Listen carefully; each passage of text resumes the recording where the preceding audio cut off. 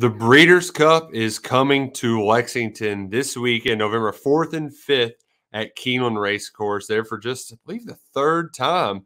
An outstanding event, the World Championships of horse racing over 2 days, Friday and Saturday, 14 races, and you can wager on them all with our friends at Naira Bets. I'm Nick Roush, here to tell you that you can enjoy a free $25 bet and a $200 deposit match simply by using the code KSR25 when you sign up for Naira Bets. They're going to have bonuses all weekend long for returning players. Just go over to NairaBets.com and check out their promo calendar. Folks, I'm not a professional, but I can help you have a lot of fun this weekend because there is more money made in horse racing this weekend than any other weekend in the sport. It's because the teams are all good. Not the teams, the horses, but that's what it's like. It's like at the NCAA tournament. Anything can happen. The same thing can happen Breeders' Cup weekend because there's so much talent. The best of the best horses in the world will be in Lexington, and I'm going to help you try to win a little bit. I've got some picks later on, but first, a few tips. Tip number one, it's better to be lucky than good. Yeah, you can listen to as many podcast videos, people telling you how things are going to go down, but sometimes dumb luck, it will just get you a long way. If you have a kid named Tyler in the first Breeders' Cup race, Tyler's Tribe opens at 15-1. I would not be shocked if that Tyler horse won just on a whim, right? Betting names, betting numbers. My wife likes the number 2. You will get some crazy prices here, especially with all the European horses running the turf races. I have a hard time handicapping those turf races. I'm not going to give you any turf picks today because it's hard to do without the speed figs. Dumb luck can really help there, especially when there's 15 horse fields and you've got 6 horses all at the final pole vying for the finish. So don't be afraid to roll the dice, get a little lucky. It's like the person in the NCAA tournament that bets the kid that picks the mascots and gets their final Elite 8 games right. They get all the upsets right. Sometimes it's better to be lucky and good. Tip number 2, find the right connections. When in doubt, you bet familiarity, right? At Keeneland, a lot of folks love to play Wesley Ward.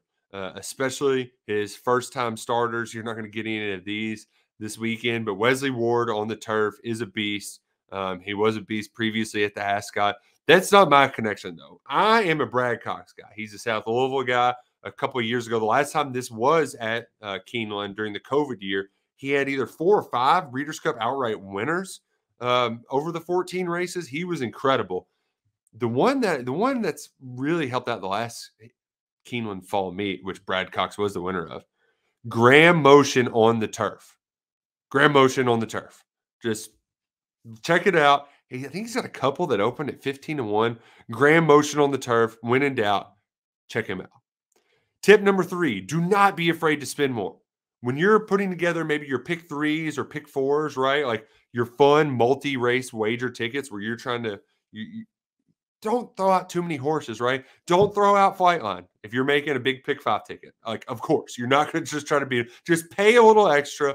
This is Breeders' Cup Day after all. I know it's not, if it gets a little chalky, your $30 5-horse trifecta box, some of them might only pay $25, but you know what? It's worth it in case those long shots you sprinkle in there come in and hit the board, right? This is the day to, you know what? I like this horse's name. We're going to throw him in there. I'll do that with Obezos because I like Greg Foley. I'll do the same thing with Congruent in the juvenile, the Tappet horse. I like to bet Tappet horses. This is the time where you get a little freaky. You throw in some long shots, and don't be afraid to spend a little extra money on those multi-race wagers. My final 4th tip, and this is my only real handicapping tip. Just pick the horses that are getting better each and every race. Some people, they aren't great at reading programs, but if you look at the two boxes, speed figures and where they finished, you can notice if a horse is gradually improving. I'm trying to hit on those horses that are just getting better and better each time. I don't like when horses drop down in class to try to clean up, even though that works sometimes. I'm not the biggest fan. As you'll see in a little bit, that's why I'm not a fan of one horse in the distaff. They're just not running their best right now. So let's get into some of the races. Um, Friday is Future Stars Friday. That's going to be the most difficult day to bet because it's all 2-year-olds. Some of them have a couple races under their belt, as we'll see, but a lot of them are largely unproven. These are going to be the horses we're going to be following on the road to the Kentucky Derby next year. And the overwhelming favorite, Bob Baffert's got him in Cave Rock. And yes, you heard that right. Bob Baffert, he's back. This is his first big-time event since he had all of his controversy with whatever that cheating horse's name was.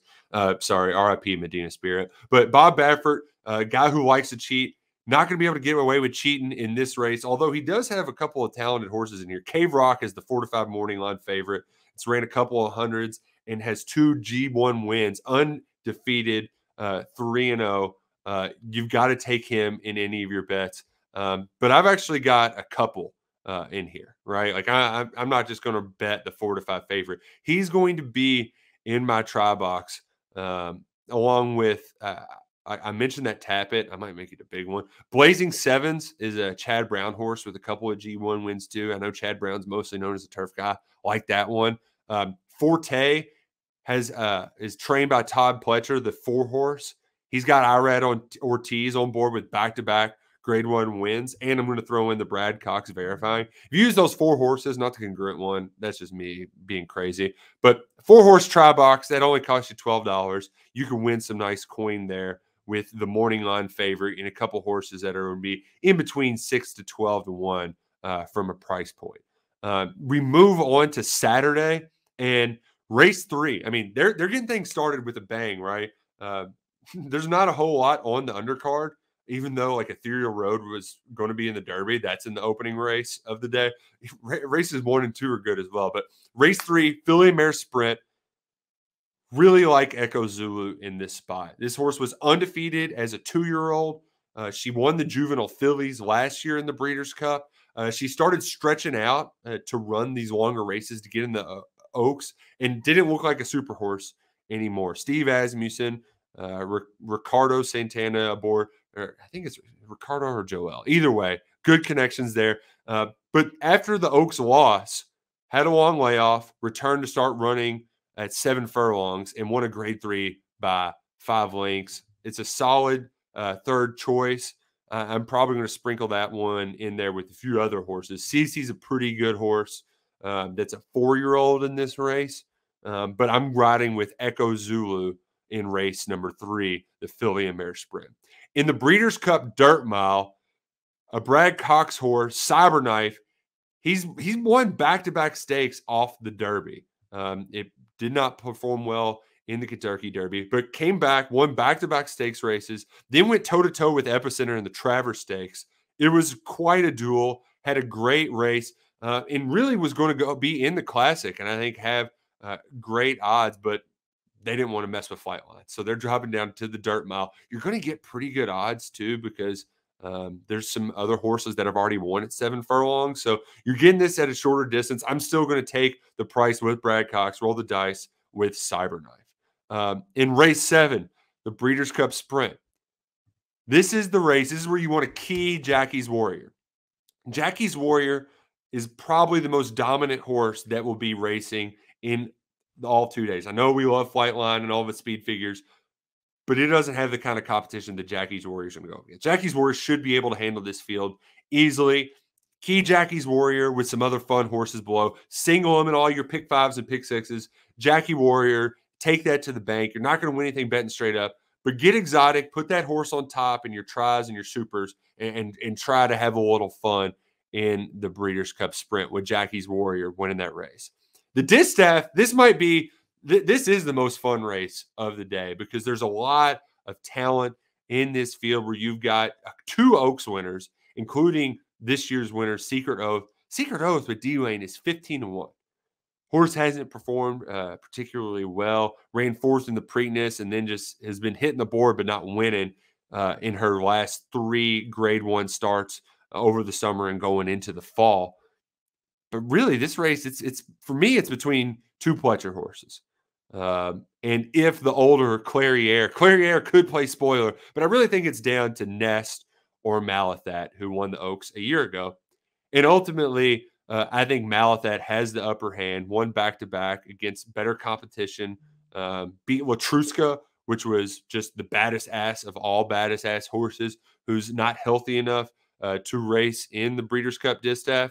Um, I like Malathat here. You could get in a Clariere could knock him off, but I like the form that Malathat's had, the wins against tougher competition as of late, and Malathat won her last race here at Keeneland in October. So give me Malathat in the Breeders' Cup Distaff.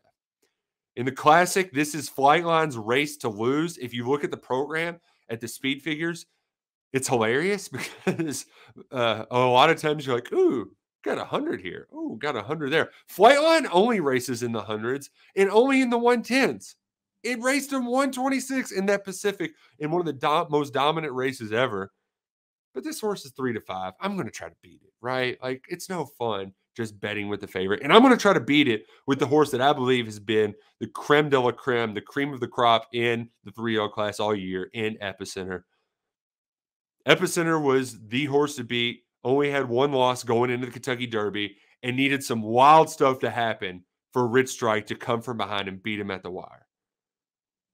Got a bad trip in the Preakness, still almost won it, and then took some time off and dominated in 2 horses at Saratoga against great fields in the Jim Dandy and in the Travers.